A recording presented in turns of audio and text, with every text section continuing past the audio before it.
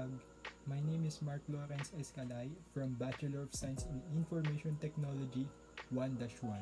And today, I'm gonna talk about the three philosophies that I've learned from famous Greek philosophers and how did I apply it to my everyday life.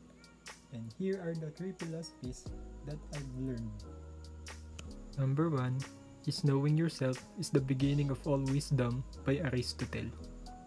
Number 2, be kind for everyone you meet is fighting a hard battle by Socrates.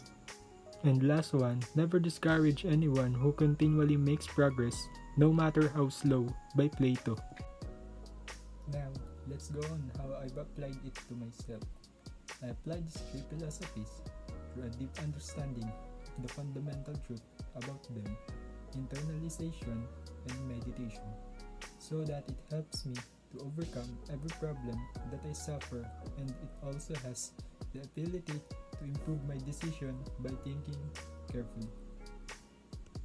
And it also helps me to bring out the character of a point of view and to remove the ambiguities in the speech.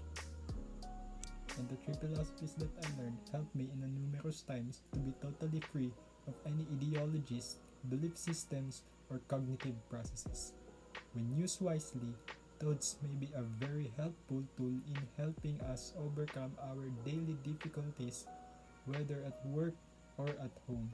It will limit our thinking and as a result, never be able to grant us complete freedom if overused or given excessive priority when not truly necessary.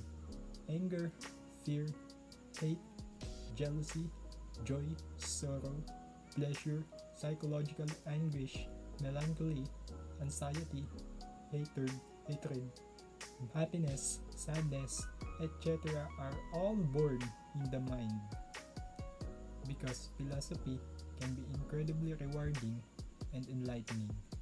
And it's a great way to get ready for lifetime learning and a more developed intellectual, political, and social lifestyle. By assisting you in coming to terms with who you are as a thinking, acting human, and it can improve your quality of life. And that's all for now, and don't forget to like, share, subscribe, and hit the notification bell for another YouTube video. Thank you for watching. See you on my next vlog, guys. Bye!